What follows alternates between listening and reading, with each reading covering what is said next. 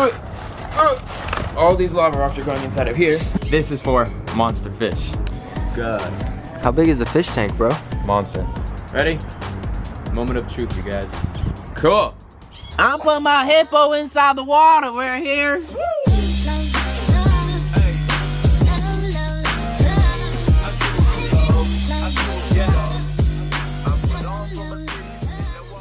What is up, Ranch fam? Welcome back to another video here at Blake's Exotic Animal Ranch. So we have some crazy, exciting things happening here on the ranch, and the biggest thing is I passed this permit that I've been working on for a very long time here on my ranch, before YouTube, before everybody, and now I'm able to show you guys what this amazing permit is gonna be able to do here on the ranch. And first off, it's gonna be for some type of fish. I'm not gonna say what kind of fish they are, I'm not gonna say anything like that, but what we're setting up first is this awesome 350-gallon tank that is right here, and it will be going indoors into my house. So this tank is freaking massive, you guys. I could literally lay inside of here and probably do like donut circles in here, death rolls inside of this thing. This thing is huge. But first off, what we have to do is we have to set up a whole filter system, plumbing, this, that, this. I have the whole stand done inside of my house. But first off, we have bulkheads inside of here. We're gonna have overflows, and we're doing a very large sump system. This tank is only going to be a grow out tank, because the fish that I'm putting inside of this tank will become river monsters one day. You got pond monsters, humongous fish, and it's gonna be insane. I'm going to be able to show you guys this awesome experience here on the ranch. In order to get this system going and everything, I'm going to show you guys how I set up my filter systems, and we're gonna go over there right now, and I'm gonna show you the whole process of getting everything done. This thing right here is a giant container. This is a 64-gallon container, and this is going to be the system, the sump that I use for the 350-gallon tank. So first off, I have a lot of lava rocks that I'm using for the biological media for them, and that's going to be right there, as you guys can see. So I'm keeping it all on this section over here, because I'm going to use this plastic container right here, and I'm going to shove it down all the way in the corner, move the rocks more to the side, and my filter to suck up the water is going to be inside of there, so the rocks are not in the way. So that's going to be all rocks there. It's like a very crazy system, you guys. And then I'm going to throw more rocks inside of here, so it's going to be like this. It's going to be stacked up.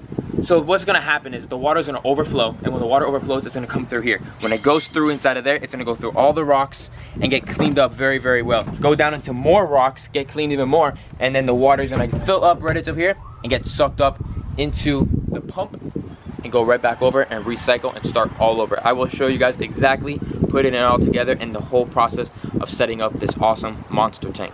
We're going to the hardware store or Home Depot real quick, and we're gonna go get a little bit more plumbing and stuff so we can connect everything to the sump. So follow me along, you guys, and I will see you guys in Home Depot. This tank was drilled 4 holes in the glass. I only need 2 of them, so I need this one here, and there's one over here in the overflow. There's a smaller hole here and a smaller hole over there. I'm gonna plug those up, silicone them, so that we don't have to use those at all, and they'll be out of the tank. Well, just closed up, and we'll be good. And attach everything else. Just follow along, you guys. We'll see you at Home Depot, and yeah, just follow along. You got her. God. God. How big is the fish tank, bro? Monster. So the reason why I use styrofoam is because when the tanks are very heavy, they'll crack if it's on wood. So you use these things, they don't crack. So that's why you gotta buy styrofoam. Got it. Hey Blake, you think we fit this in the car? We got it, don't worry. Oh.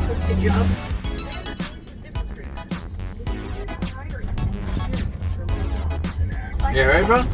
Huh? I'm good. Alright guys, we just got back home from Home Depot, and we got this 100% silicone that is water resistant, and it will last for a very long time. So that's why I got it for the tank. I have not filled up this tank, so I'm not sure if it's gonna hold water. Hopefully it does. And what we did is we got the silicone and did all the corners to make sure it's a lot stronger so nothing could happen. And we clogged up all the holes right here, so everything is good. And we got that ready. Everything is ready to go. Now we're just waiting for it to dry in about 30 minutes, and then we're gonna fill it up with water. So while this is drying in the next 30 minutes, we're gonna go back to the sump, going back to rinsing all the rocks and all that. Follow me along. So all the lava rocks, we have it all nice and put into that corner right there. We have this plastic right there, and that's where the filter, the suction is gonna suck up the water and go back into the tank. This right here, we're gonna put it right here so it's nice and even perfectly right there. We're gonna drill holes right inside of this container. We're gonna put the last bag of lava rocks inside of there, and on top of the rocks, we're gonna put these bio balls. yeah, so the water goes to there, goes through the rocks through here, goes through the container, goes to the lava rocks, and then all the clean water will be down into there, and it gets sucked back up and go right back into the tank. All right, so we got this all going. We're making some holes on this side, like I said, for the flow. So my buddy Damien's gonna start making some holes while I'm organizing all these rocks here. And we gotta clean another bag to put inside of here. Just follow along. Also, I added this cap right here, or this top of a container, so that the water has to fill up on this side and overflow into here. And then that's where all the clean water will be. So all the dirty water, you could say, will get stuck over here in the biological area.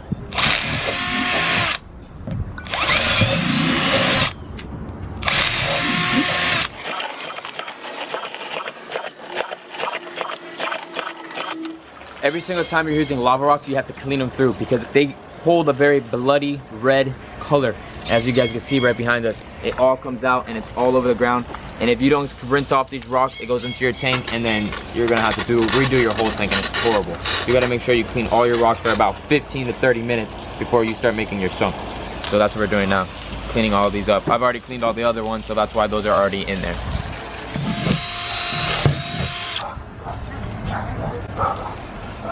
All right, so now that we have all the holes inside of this container, we're gonna drop this down right into here, nice and even. We're gonna get all those lava rocks, and I'm gonna dump them.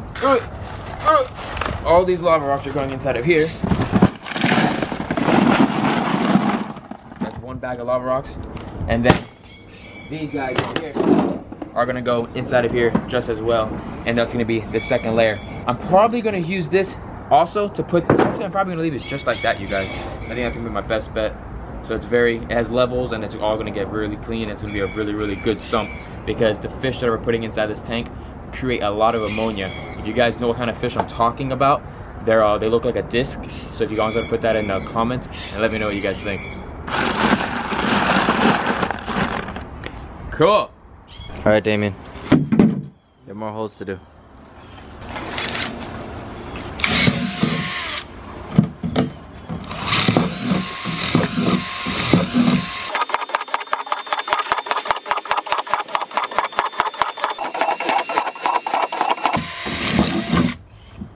Yeah, boom. Good work. Let's get it. So I forgot this piece right here. So this is gonna get dumped in here. Ready? There you go.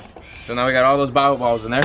And then above the bio balls, on top of that, we're getting a big square piece of floss. I have to go purchase that. I don't have that right now. So the piece of floss will go right here on top of that. So when the water comes through on the overflow, it'll go right into there, catch all the little pieces of debris and everything. And what we do with that piece right there, probably every 2 weeks, you take out the floss, throw it away, and put a brand new piece on there.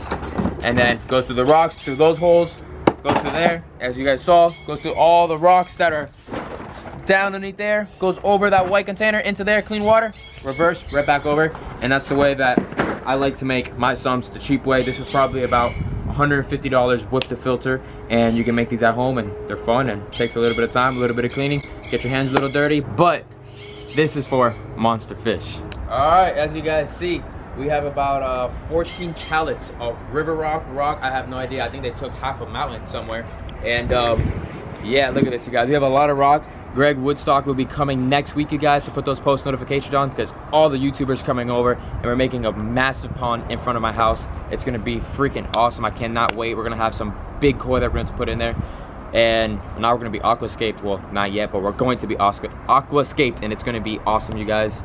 And yeah, I just wanted to update you guys with all these amazing rocks that are here, and it's going to be fun. It's going to be really fun.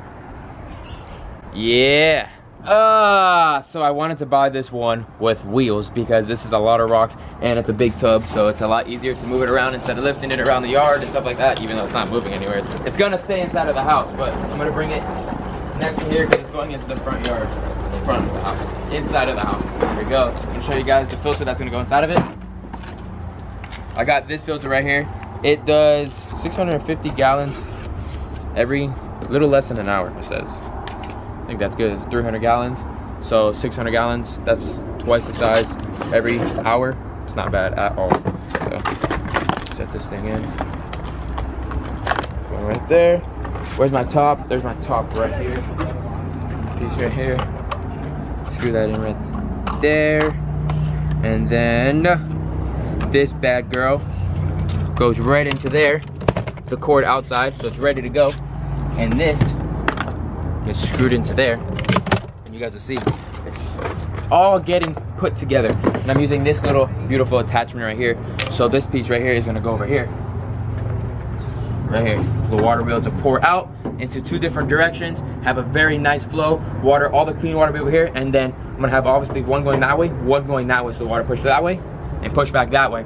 And then the water comes all the way over here, overflows into here, back down, recycles, and reverses, and does its thing. An aquarium with it does its thing, and it recycles perfectly, and all the water will get cleaned inside that homemade sump.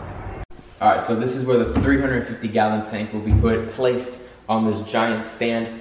The foam will be placed here, the tank will be on top of that, and the sump that is right here will be underneath the tank, so you won't be able to see anything. We'll have a full-on skirt around here so that you won't be able to see what's underneath the tank, so it'll look all good for the videos and for the eye, for everybody that's walking in and out, and it'll look good just to see the tank. So yeah, let's get this sump and put this underneath. So Damon, if you can help me real quick, you just grab this, 1, 2. God, this thing is heavy. Ready?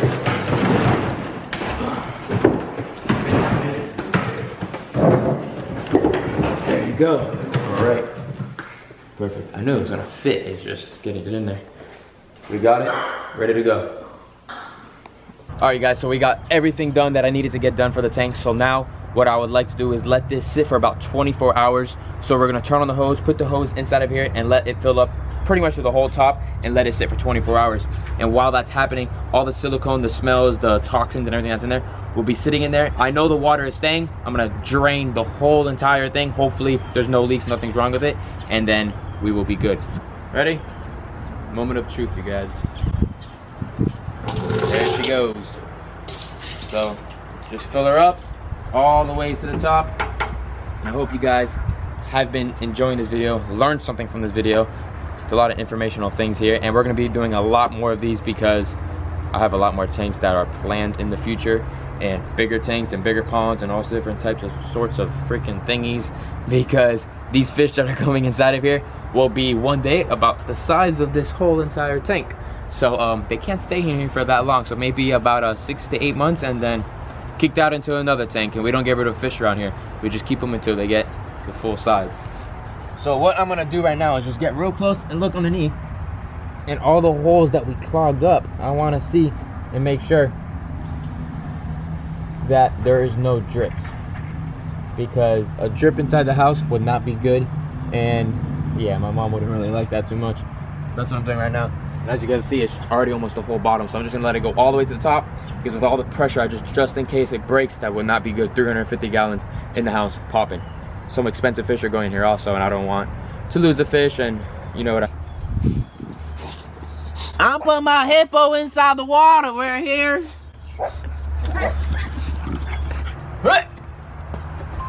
All right, you guys, it's not even halfway yet, but I know that the water is doing very well. I'm gonna keep on filling it up. I hope you guys are enjoying this video here on the ranch.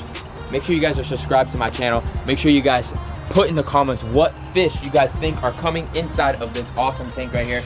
More to come. Put those post notifications on, and I will see you guys in the upcoming video.